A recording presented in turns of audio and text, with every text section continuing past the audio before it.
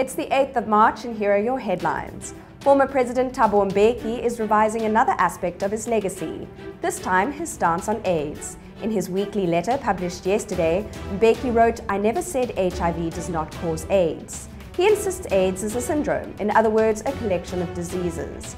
Mbeki also addressed the cost of antiretroviral medication at the time he made his comments.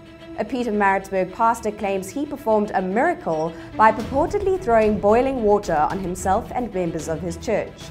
Tamsanqa Sambulo published photographs of the supposed miracle on his Facebook page. But as you can see, there is no steam rising from the kettle. According to Sambulo, his congregants were in shock as he poured what he says is boiling water on others.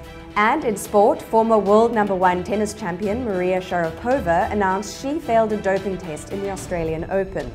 She says the World Anti-Doping Agency banned the substance meldonium, which she had been using since 2006. It was added to the banned list this year. Go to news24.com for more on these stories.